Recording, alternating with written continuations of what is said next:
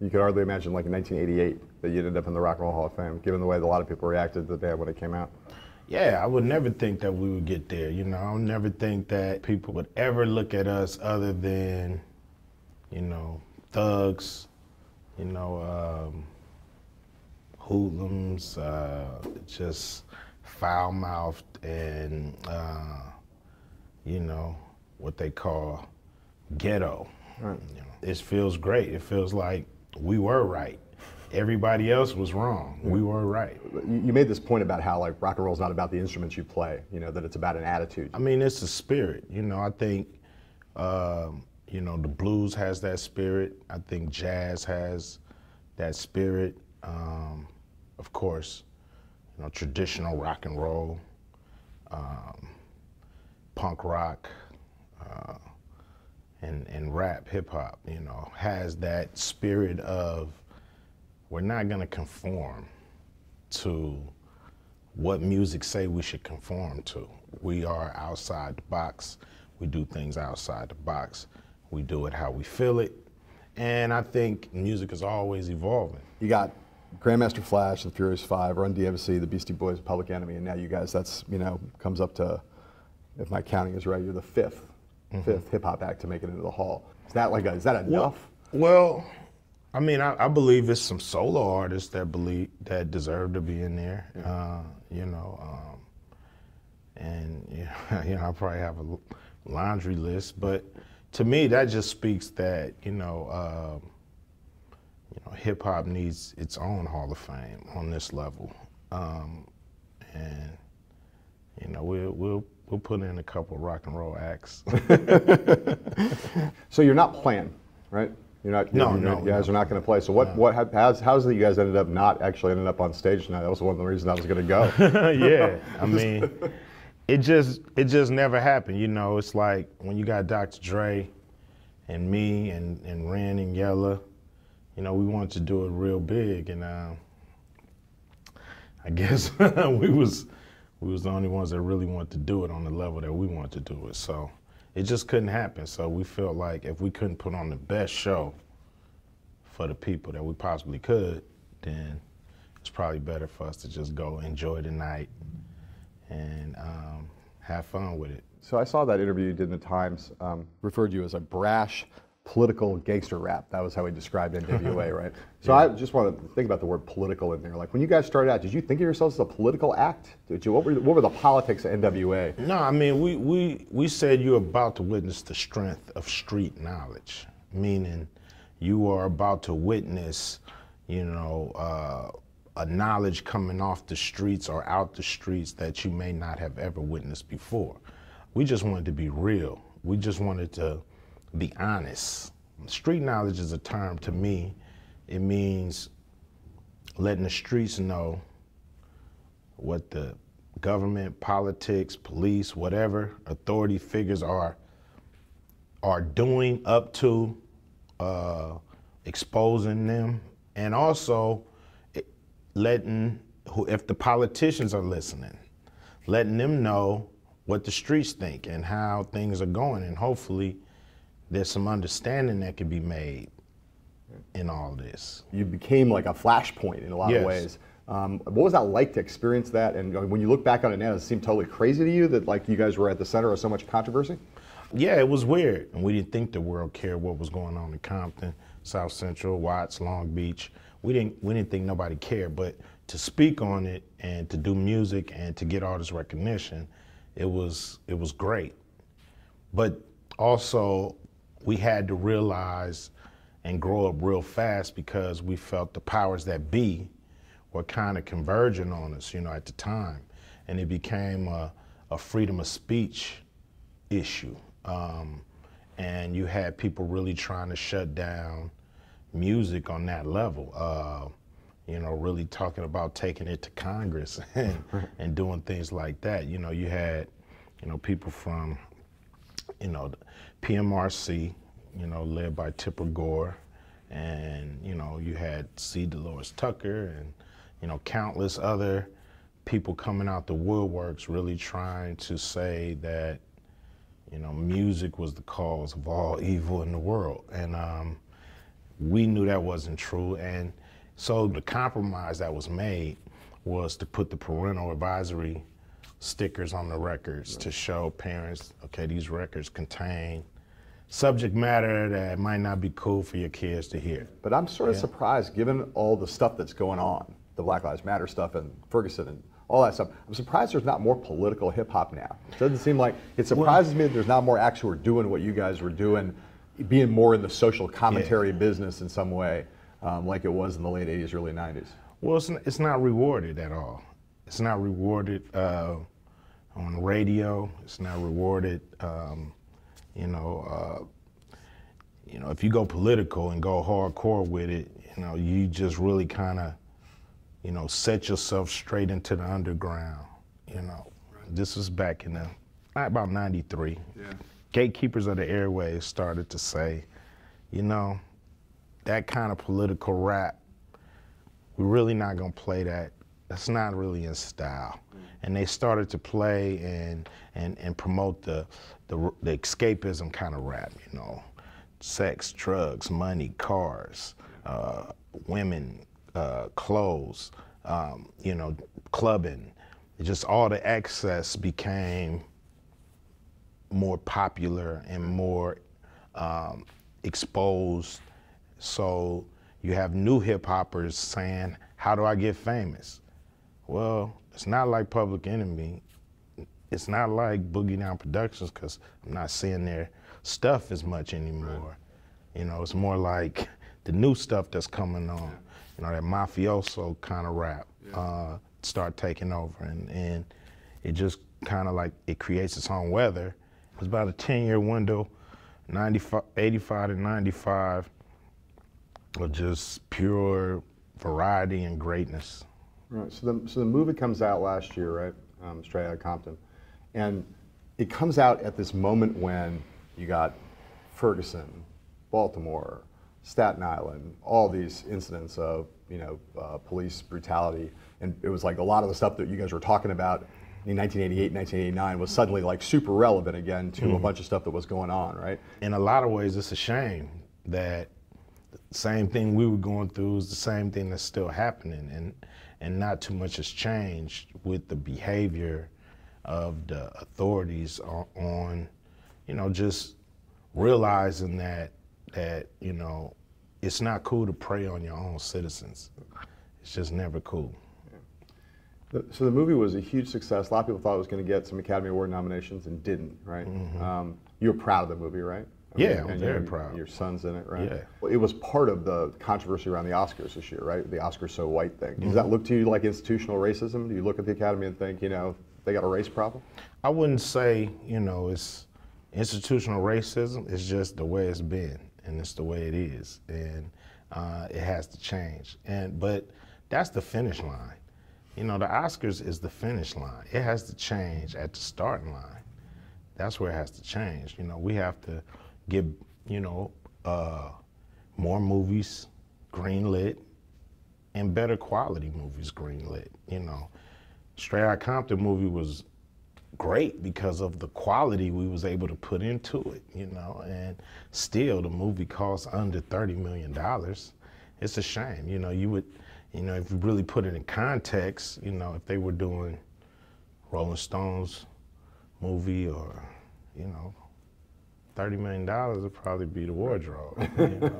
So you need more black studio executives, more black producers, more black, film financiers, more like the whole structure of the industry. Well, they just need to be more inclusive to their audience. Right. Their audience is totally diverse across the board, and they want to see stories about themselves. So the thing is, you want to service your customers with what they want, and of course we believe that the black experience in America or in the world is definitely movie worthy, and we want to tell more stories so people can understand who we are, just like we can understand who the Oscar so white people are. Right. Yeah. Understand that pretty well. Yeah. We were talking about barbershop. You're wearing the T-shirt, the next cut, Yeah. right? Just coming out now. Talk about the way in which the gang violence that's happening in Chicago now is kind of a backdrop for the movie. Well, you can't really do an authentic movie about a barbershop on the south side of Chicago without talking about what's happening right outside the doors, dealing with the same problems our audience is dealing with. Calvin has a 14-year-old son now. He's trying to keep him out the streets, which is very universal to any parent trying to keep their kid on the right track. So, one of the things that was going on in the summer, like I said last summer when Straight Outta Compton came out, was the beginning of this Black Lives Matter movement. One race in the culture is being treated, pretty unfairly, and it's probably more than one. It's probably a few that are being treated pretty unfairly by the system. So that has to be addressed. And I think the fact that you even have to say Black Lives Matter lets you know how bad the problem is. And I know a lot of people blur the lines and say, well, do Black lives matter to Black people? Of course they do. And they talk about Black on Black crime, but all communities commit crime against their own. Yeah. So there's white on white crime, it's Mexican on Mexican crime, Chinese on Chinese, Japanese on Japanese, Indian on Indian, whatever. Right. Everybody does that. So what we're talking about and what they're talking about in Black Lives Matter is the government killing citizens. That is a whole different texture and a whole different argument, and it's apples and oranges to me. When the government is against you, who's with you in the country? That's the thing that people who don't understand the Black Lives Matter movement need to understand. When you feel that the government is against you, who's going to be with you? Bill Clinton was giving a speech down in Philadelphia and had a bunch of Black Lives Matter protesters came and tried to shout him down. And they're upset. They remember back in the 90s when Hillary Clinton, running for president now, talked about gang members as super predators, mm-hmm. and had used that kind of rhetoric to justify the notion of a lot of the tough crime policies that her husband and the Congress and all those people passed. Mm-hmm. Super predator, that's like the kind of stuff people used to say about the guys in N.W.A, right? And the culture that you guys are representing. It seems crazy that we're still having this conversation in 2016. Yeah, I mean, things haven't changed. Like with the movie I said, the more things change, the more they stay the same.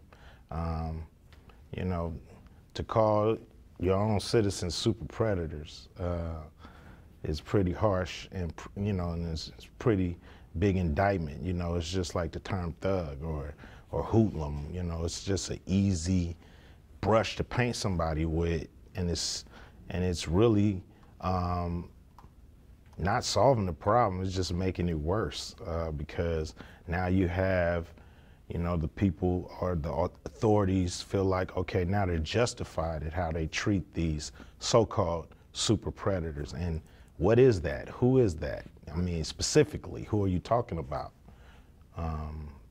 Because, the thing back in the 80s, Daryl Gates and the LAPD, they did a war on gangs. Right, sure. But if I'm a Black kid that's not in a gang and but I look like a gang member to this white officer, then it's a war on me. So that's the problem with a term like super predators. Right. And for some reason, the Democrats feel like they're exempt from these protests. Like, we're Democrats. Why are you talking to us like this? Go talk to the Republicans. No.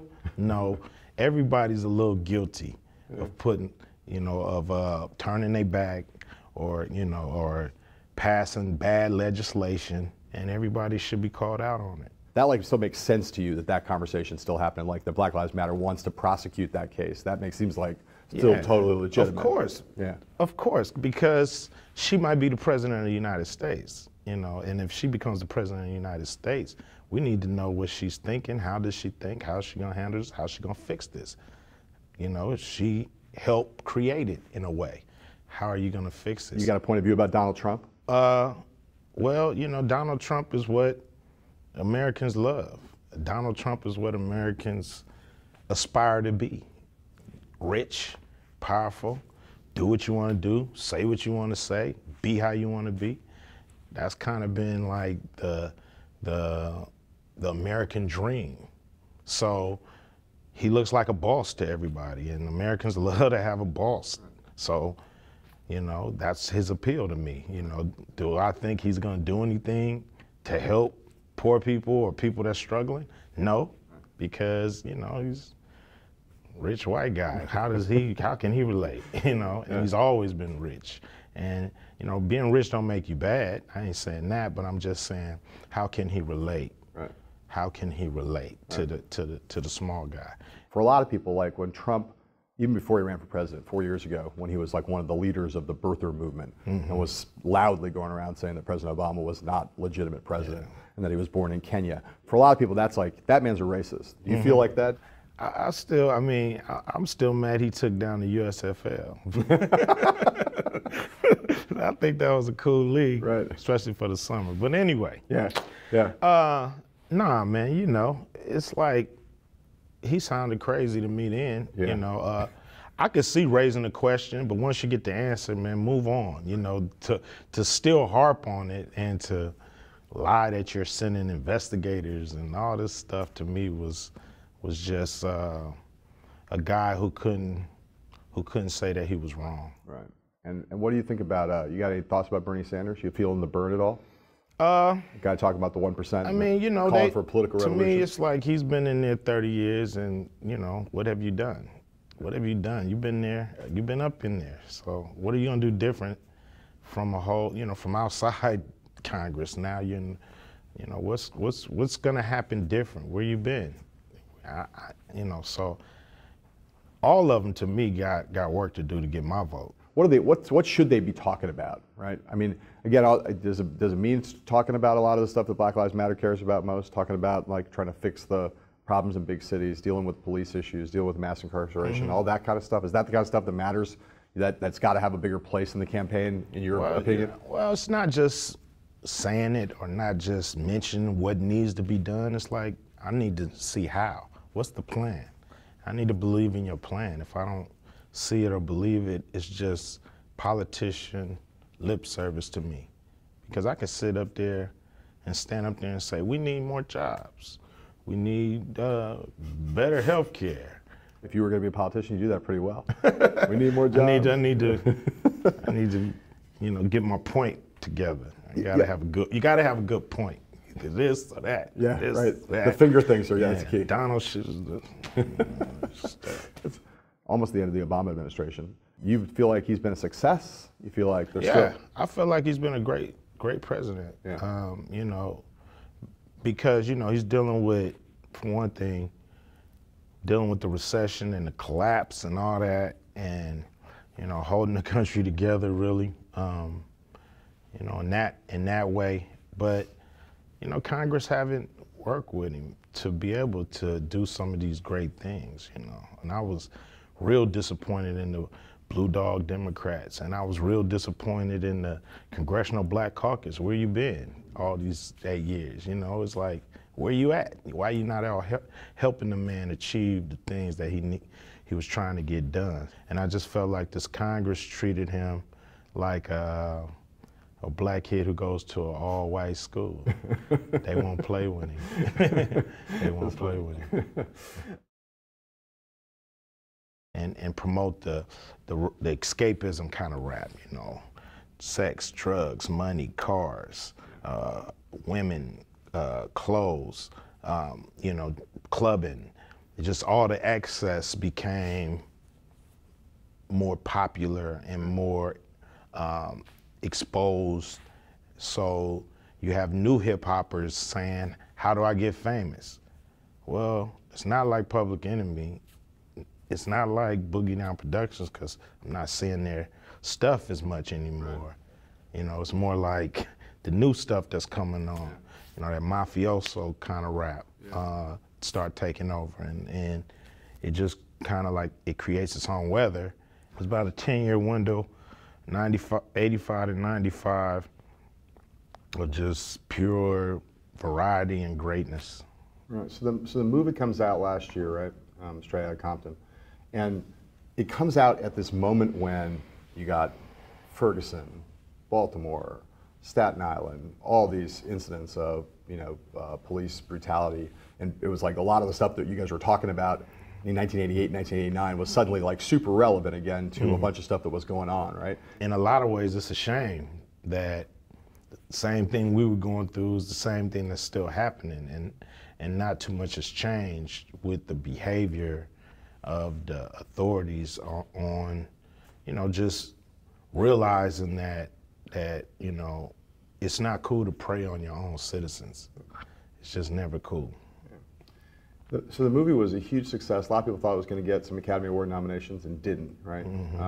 You were proud of the movie, right? I'm very proud. Your son's in it, right? Yeah. Well, it was part of the controversy around the Oscars this year, right? The Oscars so white thing. Does that look to you like institutional racism? Do you look at the Academy and think, they got a race problem?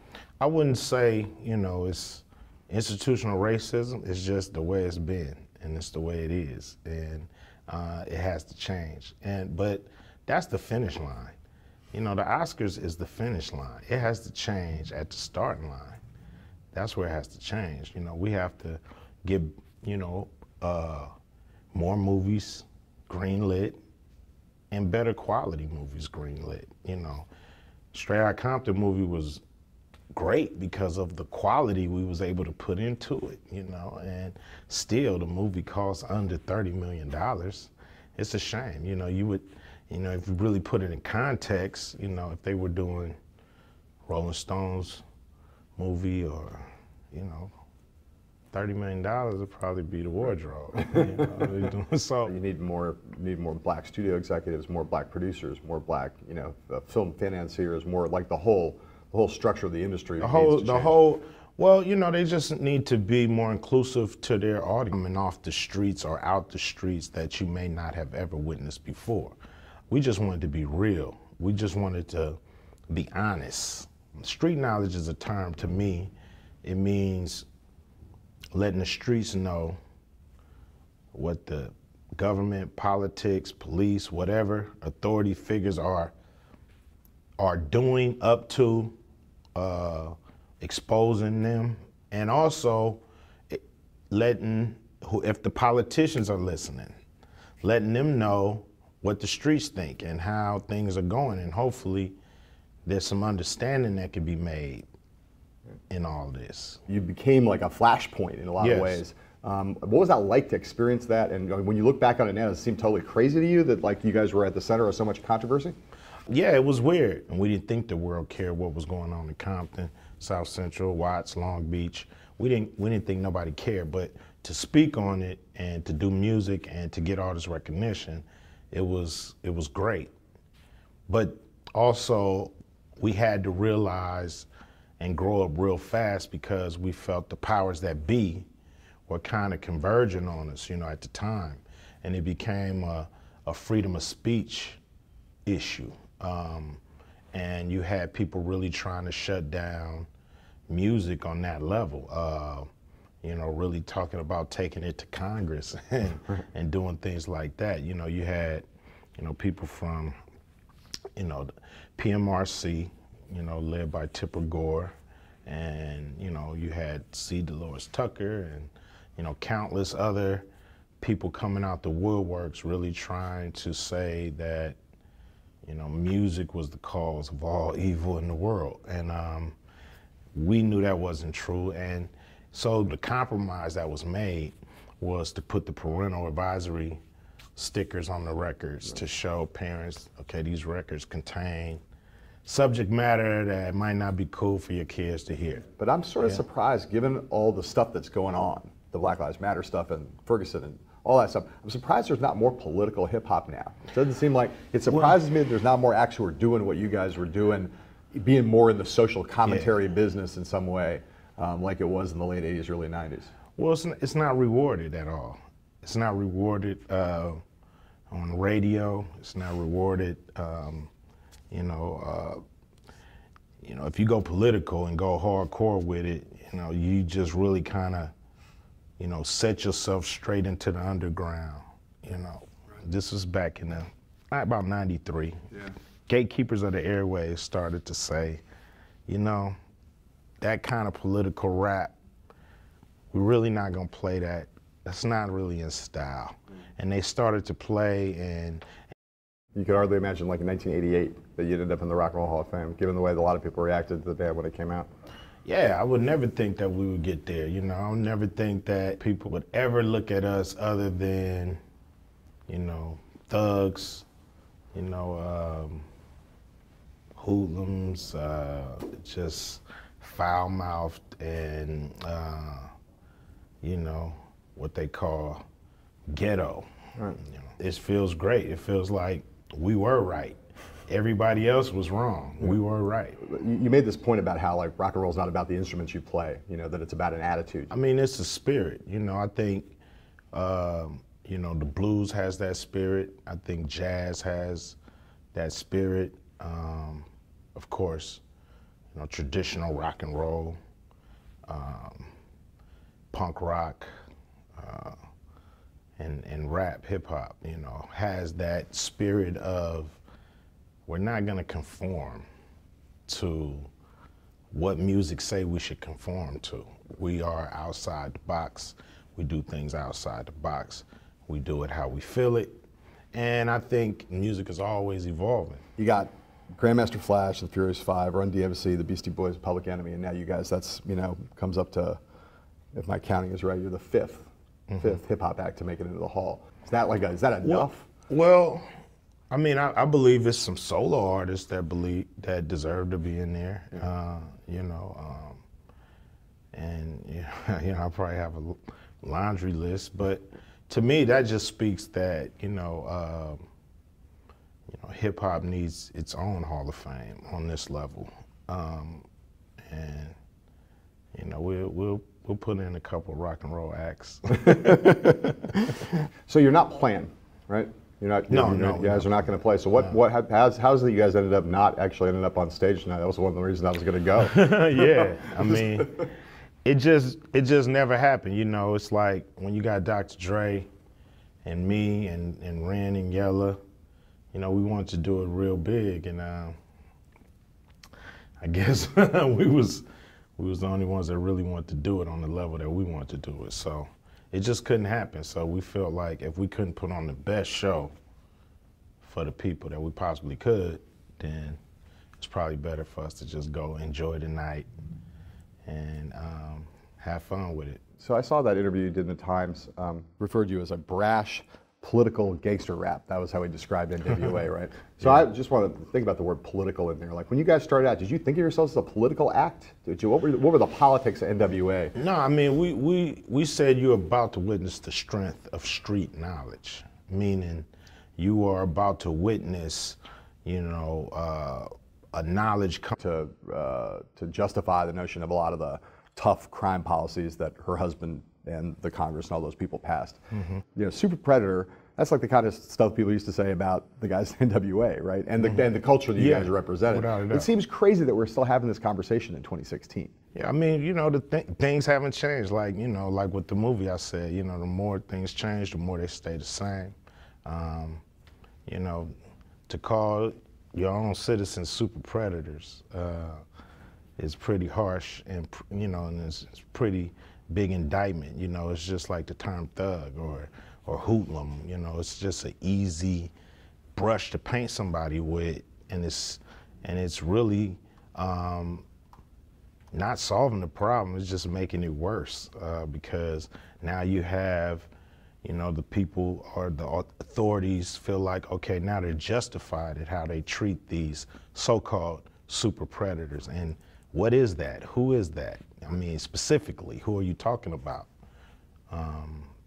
Because, you know, the thing back in the 80s, Daryl Gates and the LAPD, they did a war on gangs. Right, sure. But if I'm a black kid that's not in a gang and but I look like a gang member to this white officer, then it's a war on me. So that's the problem with a term like super predators. Right. And for some reason, the Democrats feel like they're exempt from these protests. Like, we're Democrats. Why are you talking to us like this? Go talk to the Republicans. No.